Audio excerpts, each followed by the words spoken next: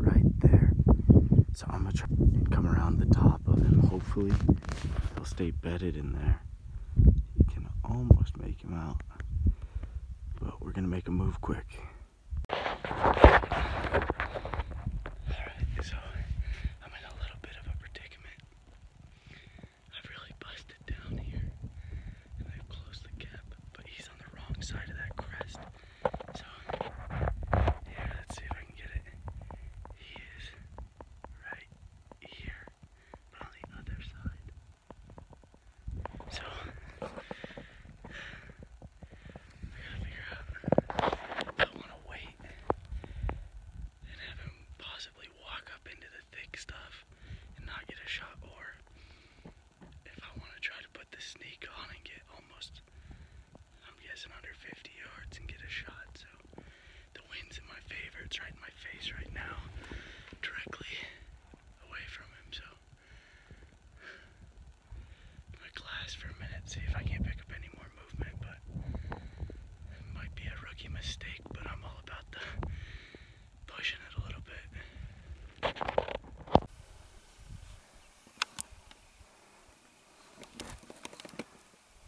Oh, dang.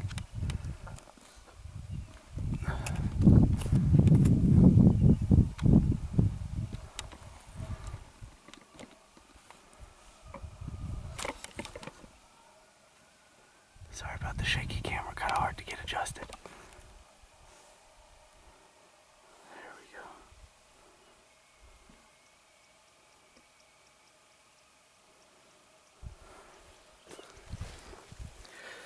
So, he's just chilling there. I'm gonna wait till he gives me a shot.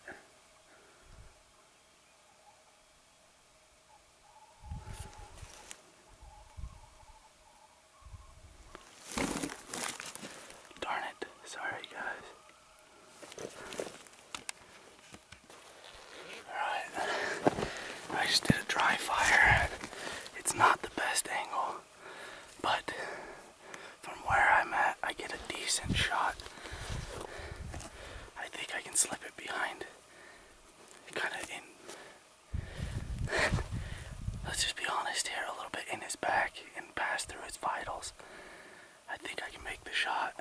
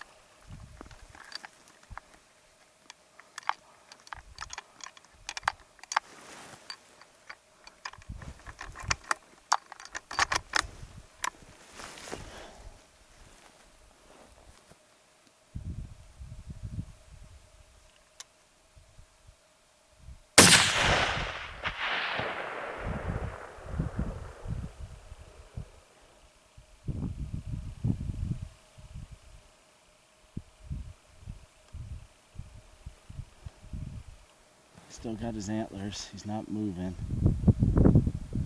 I think he just went down. Oh.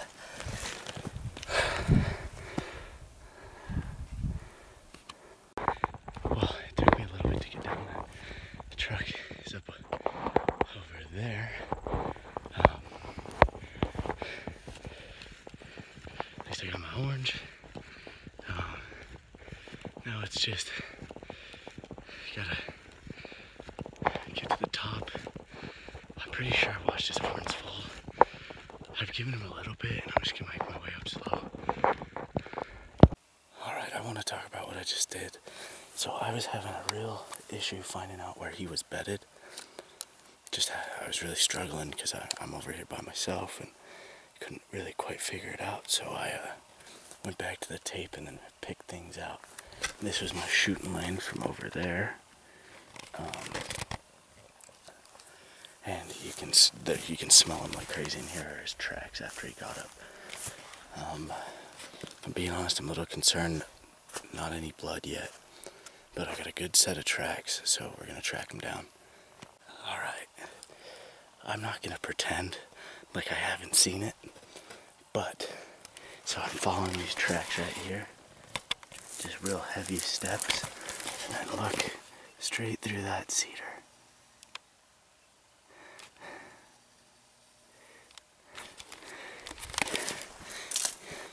He's down.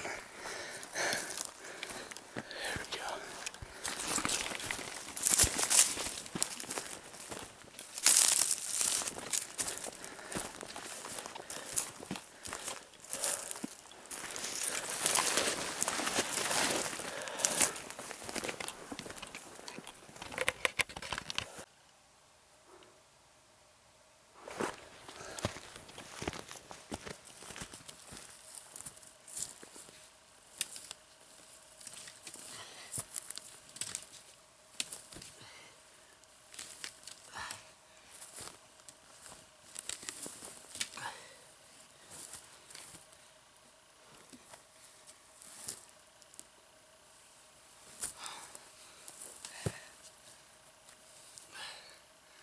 Oh man, I've been chasing elk out on this piece for a long time. Today I was finally able, I was the shooter, it's just me. I was actually glassing for mule deer with my bow, and I picked this guy up with an antler sitting out. Oh man. Oh.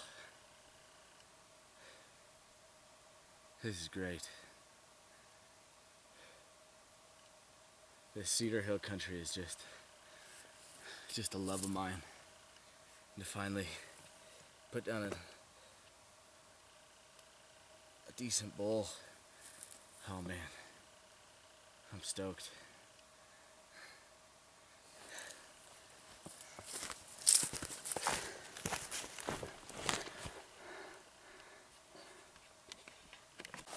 Oh, this camera's about to die. So before I get to doing a whole lot else, I just kind of want to talk about how pumped I am about this bull. Great seconds, great fronts. He's young, would have probably grown quite a bit. I got to take your chances out here.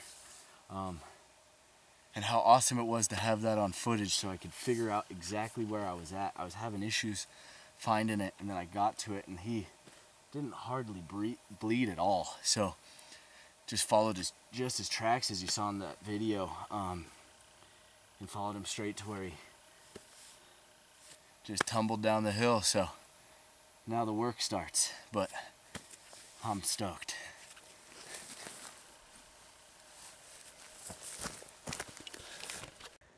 All right, guys, quick update here. I'm got one front quarter off, and then I decided to go ahead and gut him to cool him down, because I'm gonna hike real quick. I can get cell service, I think, right up on the top over there. So I got them all opened up, cooling off. I'm gonna go call for help, drop a pin, and come back and keep quartering out. You know, you don't need to do both, but he's a younger bull. He's got a lot of fat on him. I'm gonna do everything I can to make sure he eats real well. So, all right, time to keep at it. I'm gonna take a video real quick of exactly where I'm at, so I got a little bit better idea, and then I'll hike out.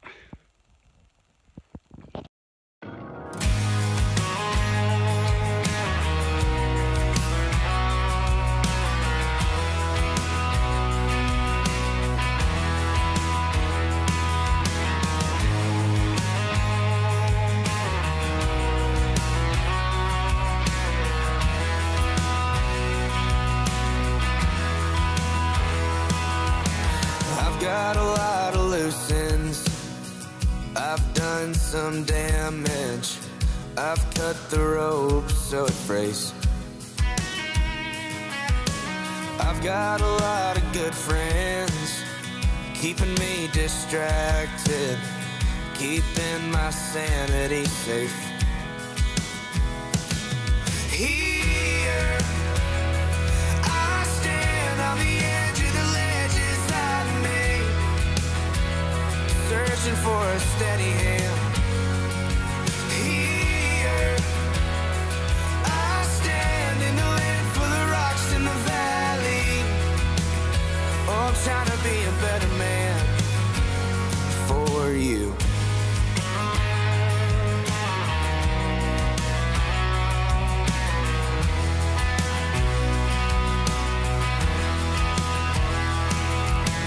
I drink a little too much, it makes me nervous. I've got my grandfather's blood.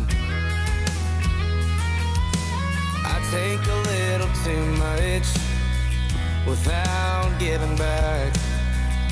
But blessed are the meek, then I'm cursed.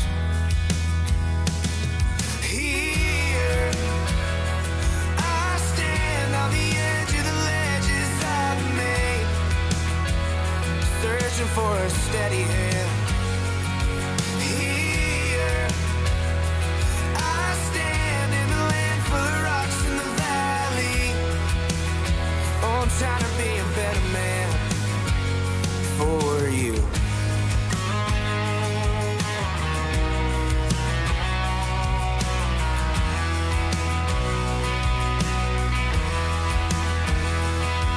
Here I stand on the edge of the ledges I've made, searching for a steady hand. Here